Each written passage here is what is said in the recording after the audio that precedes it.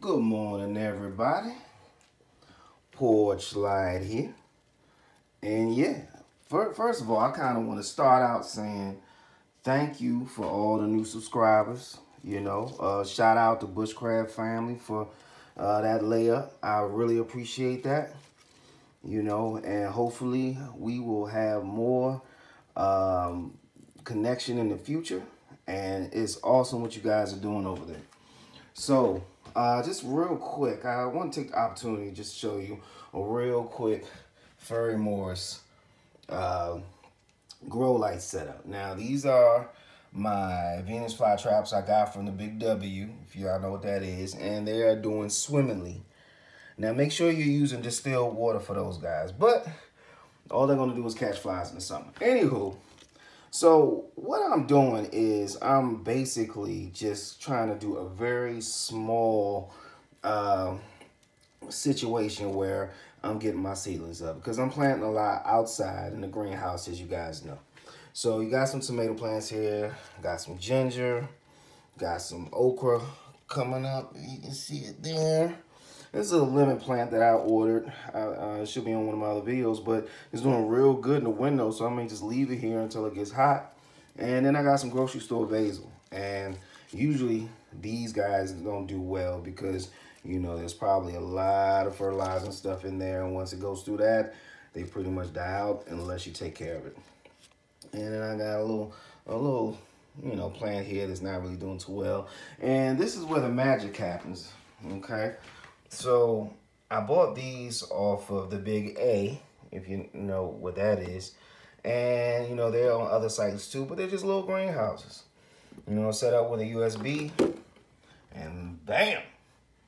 I got my okra, got my cucumbers coming up. And I finally started getting something coming up on the pepper side of it. And oh, they are taking so long. Ugh, I feel so behind. But what I want to do, and there's literally nothing in there, but I kind of redid that one. But basically, what I'm trying to do is have a situation where I'm not buying any more starts. Now, it's probably not going to be realistic because, when you're in the store, you see a beautiful plant, you're going to get it. And you got to go to a nursery at some point during the gardening season. I mean, that's just a rite of passage, if you know what I mean. But the problem is they're charging too much, y'all. And when you can just find a spare room, spare space where you can just kind of lay stuff out, get your heating mat, got a heating mat here, and just grow some stuff. I mean, it's just time at that point. And then you got a bunch of stuff that's going to pop up anyway. I think the key to this is just make sure you're constantly planting and you are constantly dropping seeds. And if you got some seeds in the in your seed thing that they might not even be good anymore, you just want to get rid of them, cycle them out, or it's just something that's not really big on your radar, drop them, see what they do, get some newer versions of those seeds from whatever they grow from, and do it that way. So this is all I got today, y'all. Just wanted to show y'all my little setup, and whatever you got going on, just grow something. Okay, and if you're growing outside, you're in a nice climate, it's okay. Grow something inside just to kind of have a backup. Because some of these tomato plants, like this guy here, even though it looks kind of crazy, I got it from another tomato plant, just stuck it in there, and it just started growing.